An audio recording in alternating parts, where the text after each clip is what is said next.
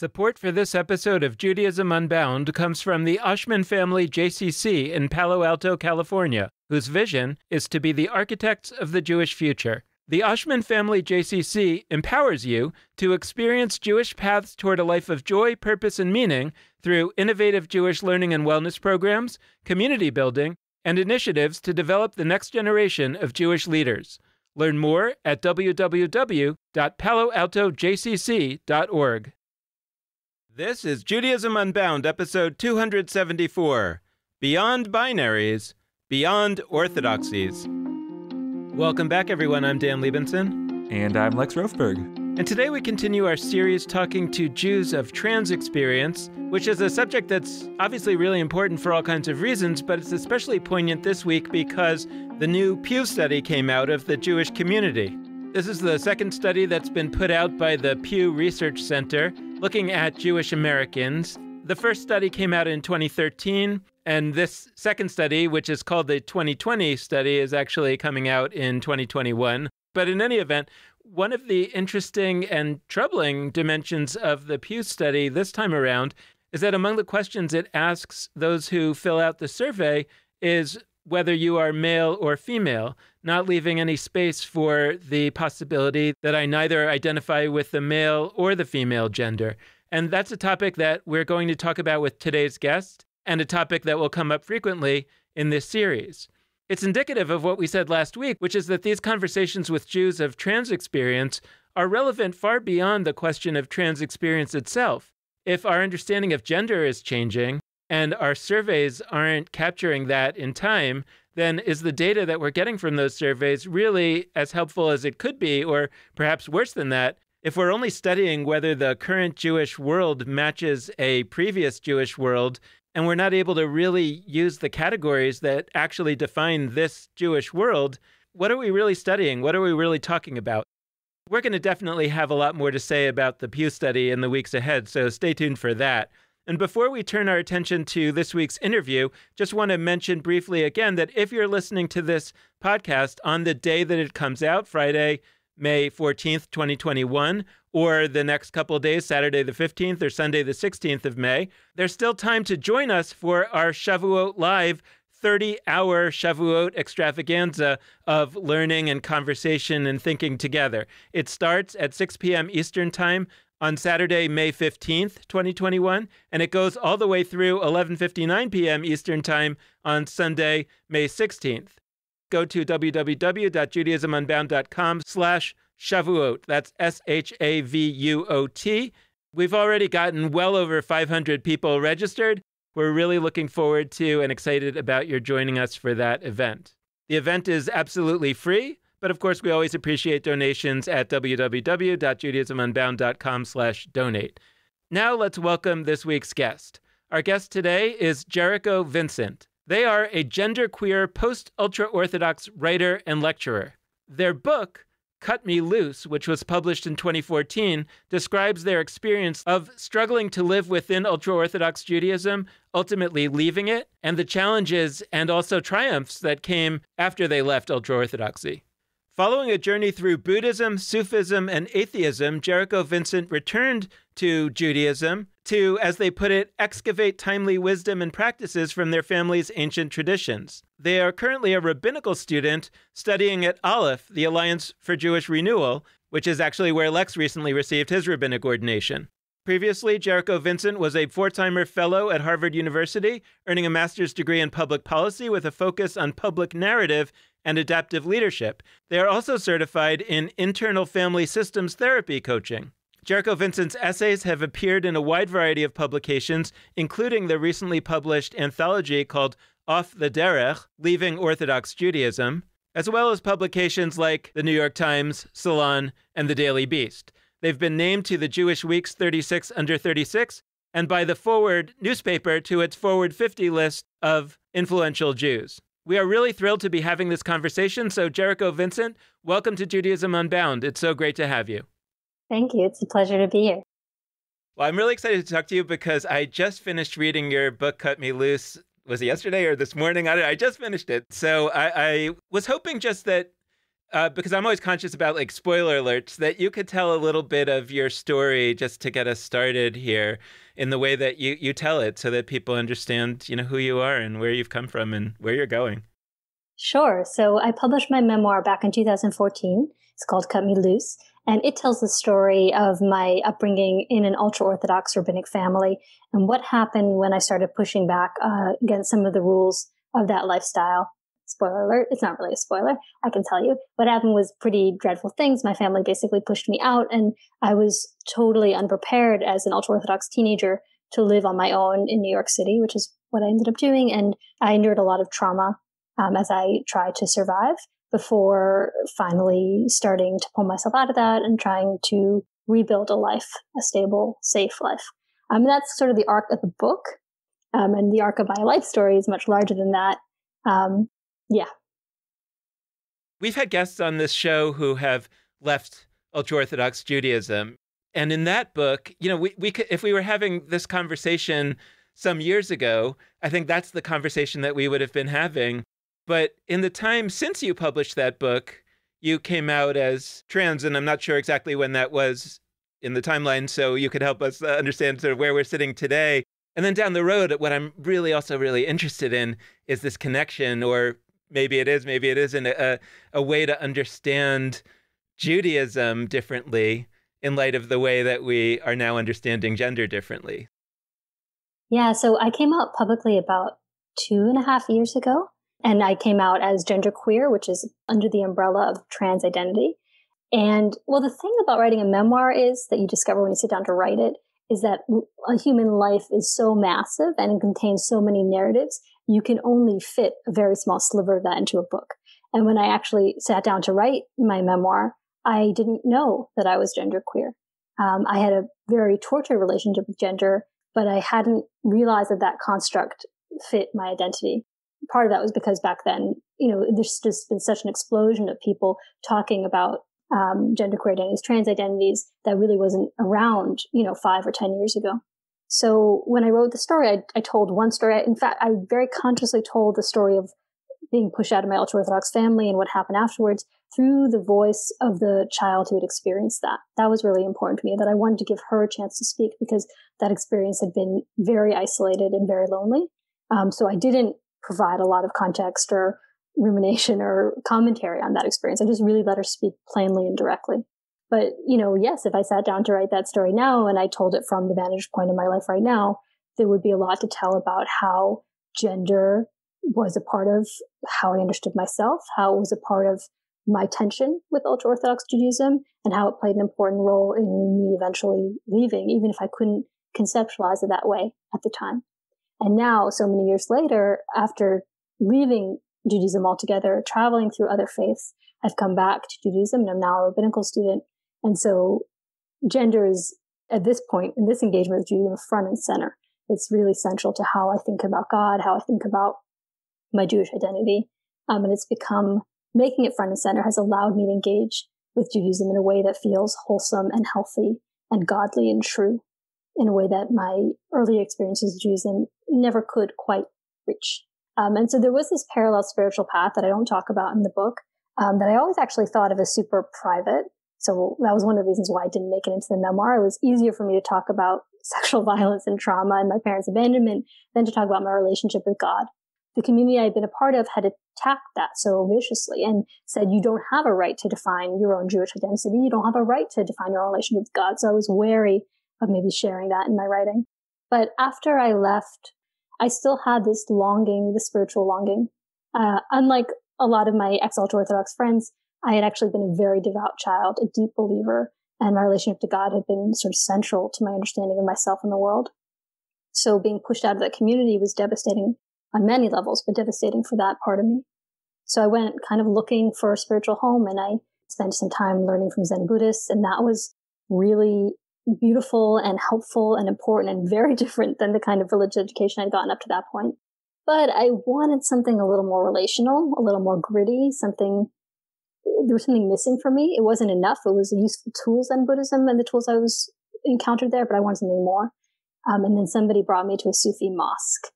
And I stepped into the mosque and I just fell in love with the ecstatic dancing and the chanting and the communal nature, being raised as a girl, all the communal bonding, the physical communal bonding of chanting and dancing and singing in the ultra-Orthodox community is pretty much restricted to men. So I never encountered that. And to step into a mosque and be able to join the circle like any other human being in worship, it was transformative and ecstatic. I took hand, becoming a dervish. And then I left that practice and was sucked into atheism for a while because I thought that as I was learning more about science in college, the wonders of science were so much more magnificent than the construct of God. Having a sense of the cosmos, having a sense of physical reality was just so much bigger than this little God puppet that I'd been raised with, that it was easy to relinquish the God puppet and take in the whole world. And it's a long story, but eventually I decided that I had this calling to come back to Judaism and to come back to rabbinics, to come back to delving into the text and making them my own and being in relationship with my Judaism on my own terms, not letting anybody else decide that for me.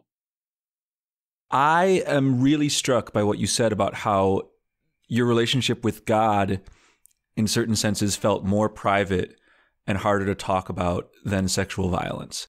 We talk about God as this deeply privatized kind of realm, and it really becomes challenging to have any sort of theology that you state publicly, because what it would look like for people to challenge that, what it would look like for people to question that. And in particular, because you've done so much incredible seeking, when you think of God, what do you think of? Is it something where you say, well, there's different names for God, and some of them are masculine and some of them are feminine, and so in a sense there's a non-binary thread to be drawn there? Is it, well, maybe God doesn't have gender? Is it God is different genders at different times as opposed to sort of being non-binary at all times? I'm curious how you would talk about any of that, because I sometimes sit with that myself theologically, but as somebody who does not identify as non-binary myself, it's done differently, I think. So how does that theology play out for you today, with the caveat that maybe it'll change in future years, because that's how it goes? When I was in the process of coming out to myself, which happened very late in life, only maybe 45 years ago, I went to a writing conference called AWP. It's the big writing conference all writers go to when they can. And I went to an event that was trans writers talking about spirituality or something. It was named something more elegant than that.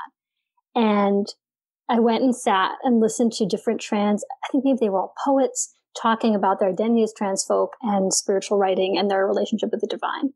And I came out of that room and I was there with my then fiance, and just who followed me. And I just sat down in the hallway of the hotel and burst into tears crying. To be in a space with other trans folks who were openly talking about their relationship with the divine, it was the perfectly shaped key that just opened my heart. There's something about community that affirms trans experience, that lets people be their full self, that for me, let me enter as my full self, and then let me, that simultaneous open talk about God, let me encounter God in a more full way. I think whenever we talk about God, language always feels, like Rumi said, like a tailor shop where nothing fits. It's all awkward, but trying to get at this thing. I was raised with a very male God. And then, when I was older, after having left Judaism, gravitated to feminine God language. And for me, I think of different genders as different ways of, different lenses of God. They don't capture no gender will capture the totality of God. But I am really interested in a meditative play where the person, whether they're genderqueer or cis or whatever, cisgendered, not genderqueer or trans, plays with their own gender and plays with the gender of God. I think if you are, just a regular cis male guy like you, Lex, right? Yeah. And you think about God as male, what does that relationship feel like? And then if you imagined yourself as female and God male, what would that feel like? And then if you imagined yourself as genderqueer and God as genderqueer, and I feel like these questions go to the deepest roots of our beings and can open up new ways of being for ourselves and new ways of being in relationship with the divine that can be quite transformative. In the same way that a lot of us, all of us perhaps, grew up with the notion of a gender binary that said you're either this gender or you're not, or you're the other gender. And that means that if I don't feel that I'm gender A, I must be gender B. And that the whole idea of gender queer or the various terminology that we would use to describe people who are elsewhere on a continuum between genders is something that most of us didn't grow up learning about, just in the same way that somebody who grew up Orthodox or ultra-Orthodox never learned really about that there's a continuum of kinds of Jews. They might have known that in theory, but not really. It's really there's good Jews and there's bad Jews, you know. And I'm also thinking about the continuum between Jew and non-Jew, you know, and that most of us, even in non-Orthodox world, are basically grow up with this idea that you're either a Jew or a non-Jew. And after having done Judaism Unbound for the last 5 years, I'm really interested in mucking up that binary, you know, and in really questioning that binary. And so I guess I'm wondering whether there are, in your mind, insights from your own experience and understanding of both gender and having left ultra-Orthodoxy that might actually capture really important philosophical ideas that have broad application to Judaism and also, of course, beyond Judaism. I really love that comparison. That's great. I think that for a lot of folks who leave ultra-Orthodoxy, having anything to do with Judaism is just toxic. It's poison. And, you know, I definitely have gotten this many, many, many times, you know, when I was an atheist and the next part of the ex-ultra-Orthodox organizing community as an activist, they, you know, progressive Jews would say, oh, it's great that you left ultra-Orthodox Judaism, but you fast on Yom Kippur, right? And they would be devastated when I'd be like, nope, I don't. To force somebody to re-engage with Judaism when they've come out of that environment and have left at such huge cost would be horrifying and traumatic and dangerous. And I do see this parallel with some trans folk I know who come out as trans and they shed the identity they were assigned at birth. And to call them by the name they were assigned at birth would be an act of great trauma. And to remind them or reference that previous gender incarnation would be traumatic.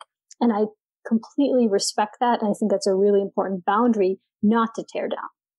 And then I can speak to my personal experience that for me, and it's definitely not universal, it's definitely unique to me. Part of my healing has been about reaching back to all the people I've ever been and reincorporating them into myself. And so, yes, for me, the gender queer identity where I can be male, I can be female sometimes, and I can sometimes be something in between or neither. That lets me occupy all the people I've ever been in a way that feels healing to me. And my Judaism, like I get to be both a skeptic and a devout Jew and a Sufi and a Buddhist practitioner, like all these things. That for me has been really healing and really fruitful. But I would never want it to be prescriptive to anybody else. I do think that there's value in saying, hey, this is a path. You should know that there is this possibility with gender. There is this possibility with Judaism. If it resonates with you and if it feels healthy to you, you know, come and explore. But also acknowledging that for some people, that's definitely not going to be the way to go. So you're in rabbinical school, and that matters. That's important.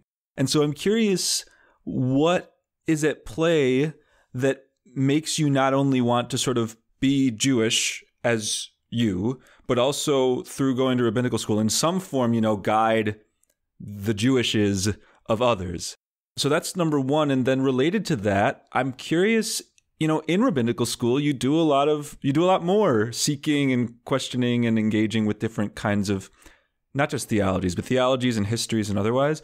And so to bring back God language and God pronouns and God genders, how does that play out for you in this specific context of Jewish learning that you're in? I am very frustrated with where authority lies in the Jewish community. That almost all Jews give enormous authority to Orthodox Judaism, ultra-Orthodox Judaism, canonical texts, and the people who claim to know this, the one and only interpretation of those texts. And I had this kind of epiphany a little while ago.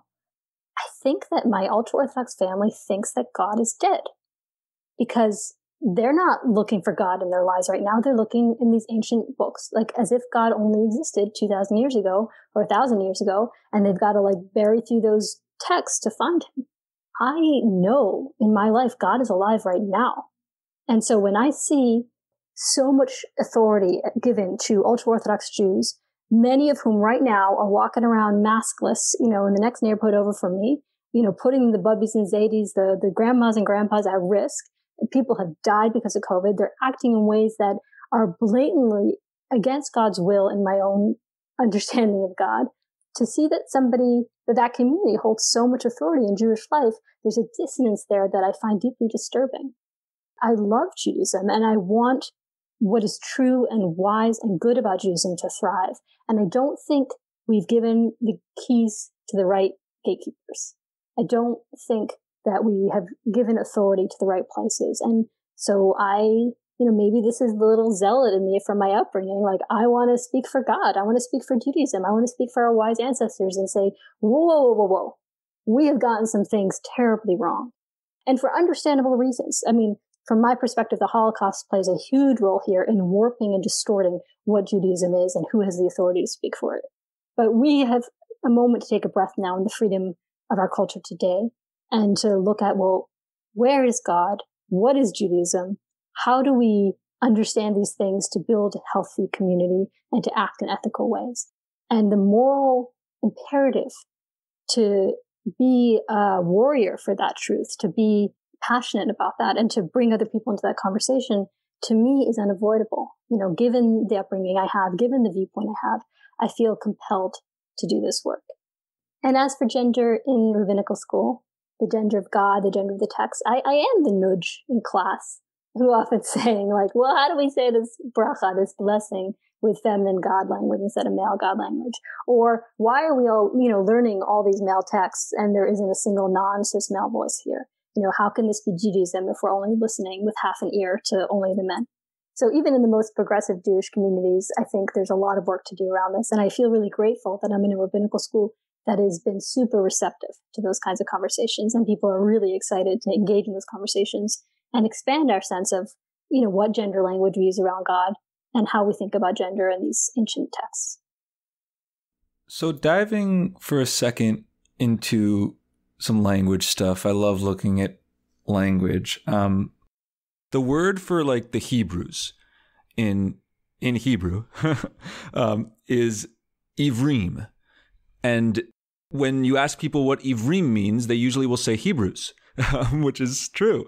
But like it actually, this is not me bringing some like delicious hot take or twist. It means like transcenders or like people who, I don't know, sort of travel between, like are between people, which makes sense if you tie your history back to like wandering in a wilderness between Egypt and Israel. Like that's most of what the Torah is, right?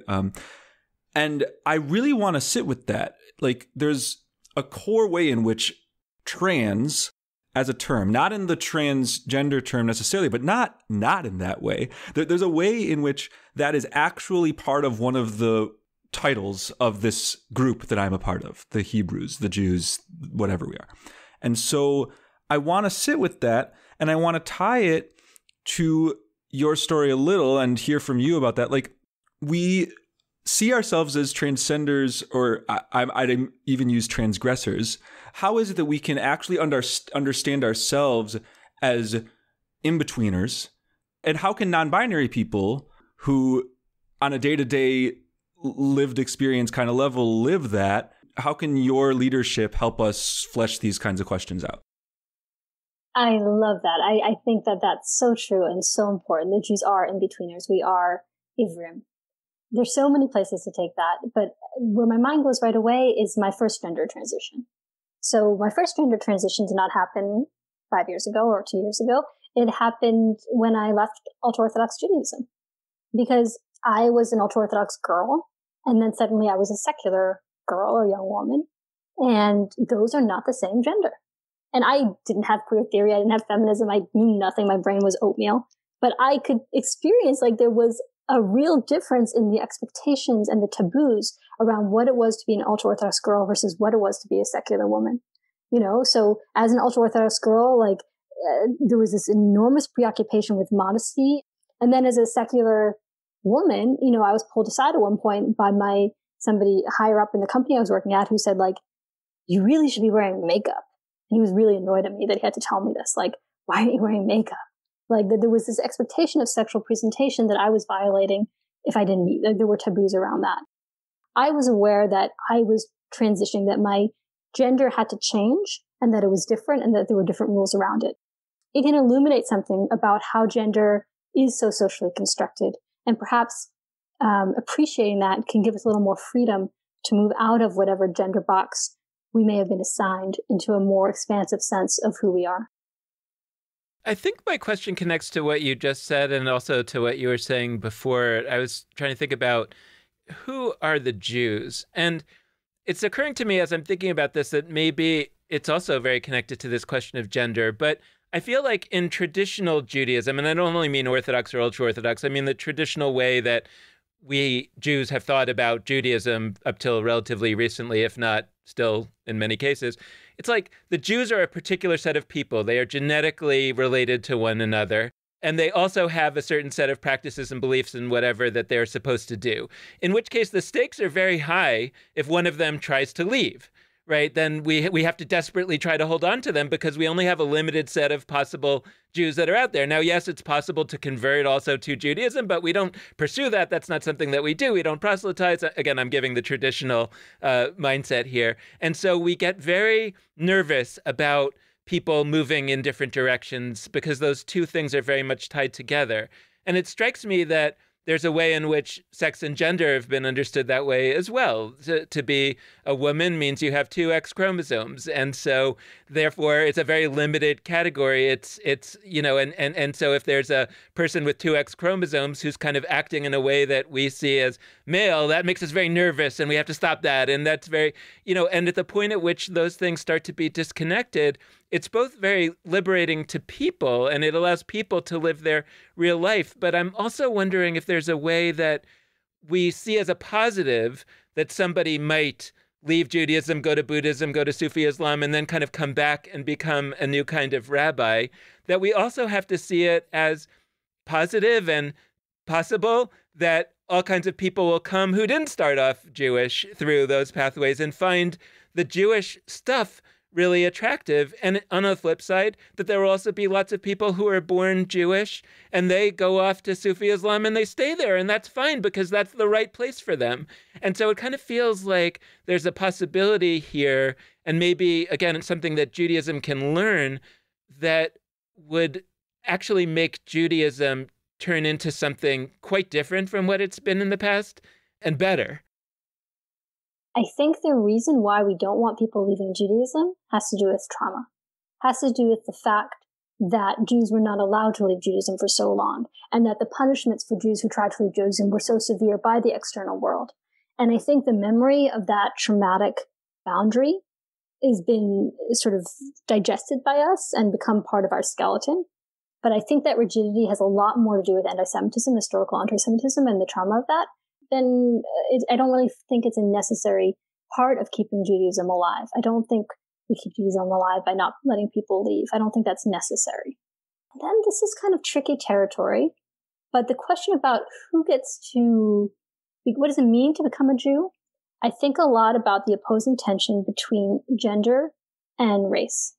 We understand today that people can have a deep felt sense of their gender that is different than the one that their community gave them, and we honor as completely true and authentic whatever gender they affirm to us. It is not the same for race. Somebody who is white, comes from a white family, and says, listen, my deep soul truth is that I'm African American, like that is not acceptable. We understand on some deep level that ethically that doesn't work. And I think a lot of it has to do with our understanding of the historical experience of being part of a certain ethnic community is not easily adopted by an outsider. And there is a lot of very painful, troubled politics about, in this particular case, white people reaching into African American culture and cannibalizing it and taking, misusing it, things like that. So whenever I think about people who join Judaism, I always feel the tension between those two different models. Like, what does it mean to become a part of a people that have been for, maybe 95% of our existence deeply, profoundly oppressed, and now 5% are not oppressed? What are the responsibilities of joining a people with this history? How do you make sure that you are honoring that heavy history in a way that I think does need to be honored, even if we keep those borders open, as I think we should, to people who feel called to Judaism? So I think these issues are messy, and touchy. And I think we should give them a lot of space to let that messiness and touchiness kind of be honored as we try to sort them through. One frustration I have generally, not just with Jews and Jewish communities on this, but with like society, is that I sometimes feel that LGBTQ is like a one-syllable word. We just sort of like say it in one big mouthful, and there's a lot to do with like each letter of that equation. And like, if your space's approach to L and G and B and T and Q things is to have like an LGBTQ Shabbat or an LGBTQ program, like I find that a lot of the time what gets prioritized in those conversations has been the L and the G, questions of sexual orientation more than T and Q. And also, by the way, more than the B, more than bisexuality, which I think, deserves a whole deep dive podcast of its own that we'll come back to at some point. But generationally, a lot of folks did, like even me, I'm not on the older end of society yet, but like I didn't grow up with any notion of queerness in the sense of gender queerness. So I think there's like more comfort with hosting a program or having a Shabbat where we're talking more about sexual orientation. And also for so long, like the main fight on any of these issues was marriage equality, specifically around same-sex marriage, which that's not every issue. So I guess I really want to hone in on the Q.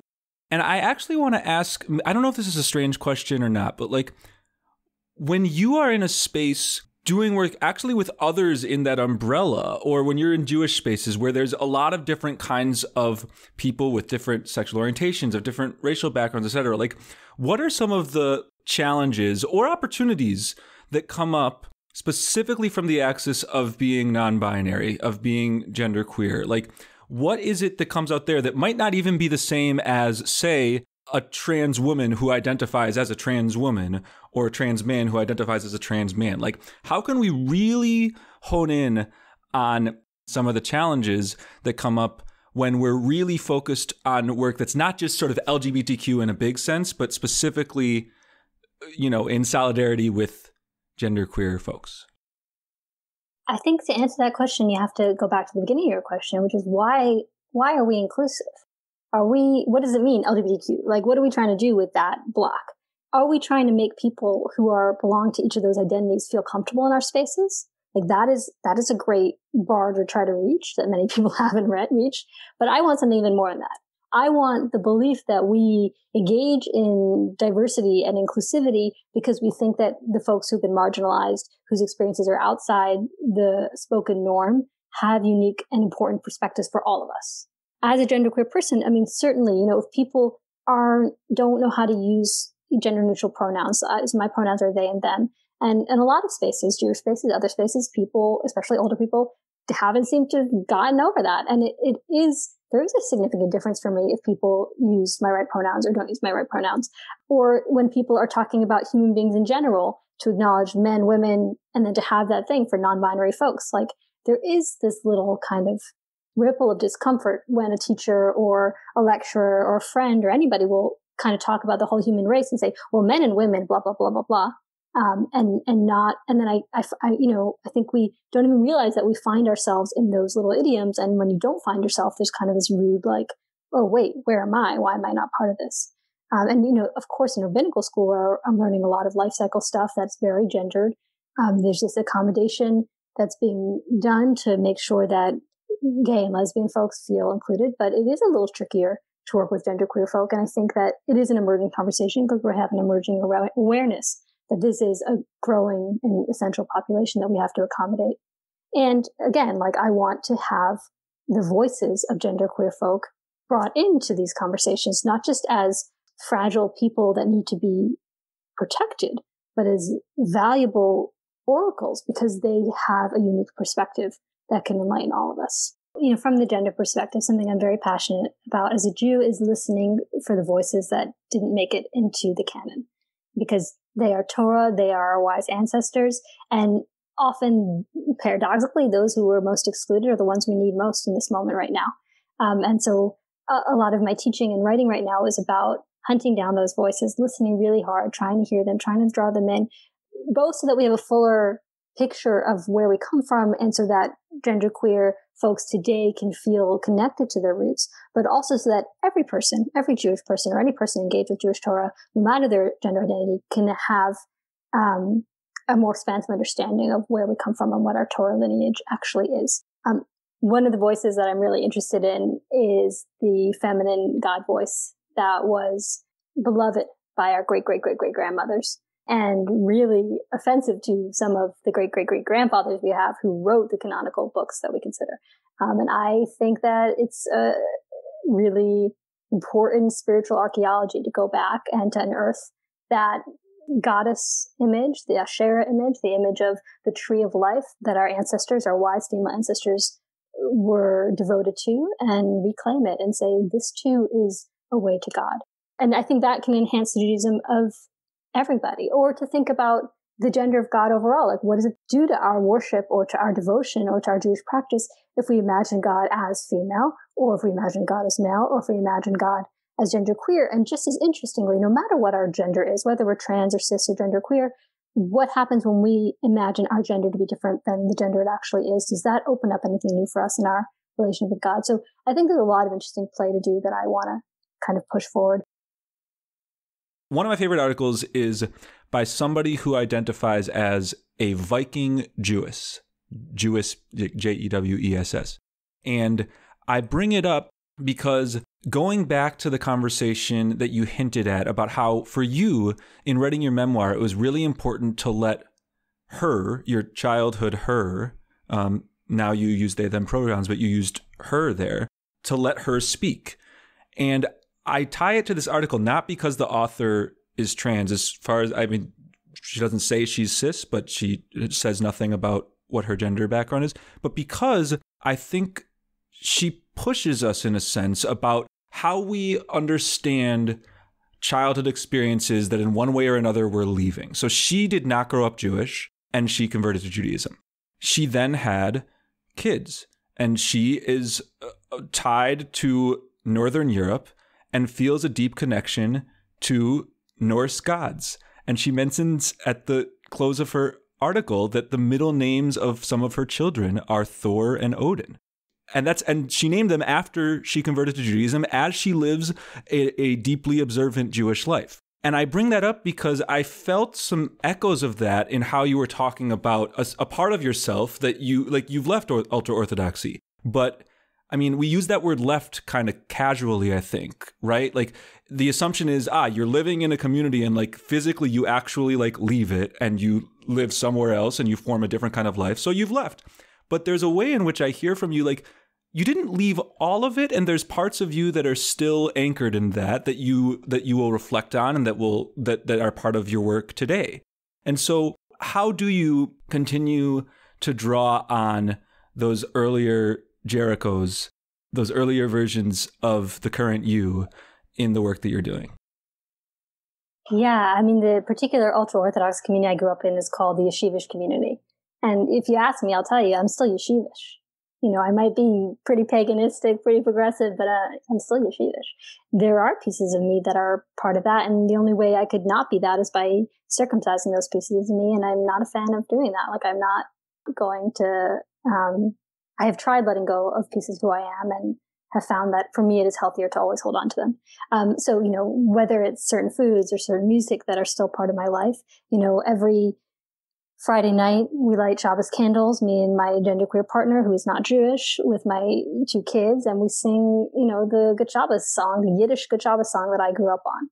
And to me, like, that is pure, perfect Judaism. My non-Jewish partner singing the Yiddish Good Shabbos song along with me and my 2 kids. Because, you know, we talked about before, what is Judaism? I think Judaism is something that's evolving and that pulls in things from surrounding cultures. In fact, I think some of the things that we think of as most Jewish are things that come in from outside cultures. And so, you know, I think that weaving of different parts of who we are is a really important part of keeping Judaism Jewish and vibrant. One piece of the weaving that's really important to me is I have a deep attachment to the ancient Greek gods. And that is an essential piece of my Judaism. And I feel deeply connected to our ancient ancestors who were deeply Jewish and deeply devout to some relationship with the ancient Greek gods. And I think of all these things as really core to what it means to be Jewish. It's this weaving of different cultures, different ways of being that keeps Judaism vital and strong and holy. I wonder a little bit, especially for somebody who has come out of ultra-Orthodoxy and also experienced some of the real negative consequences of growing up in that society. The goal is to not let anybody leave.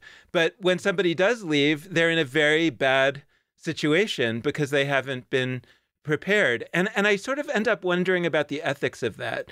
Like, do you have a take on when, for example, Jewish federations say, we want to support all Jews, and they give a lot of money to the ultra-Orthodox world just because they're Jews too, or the state of Israel does that.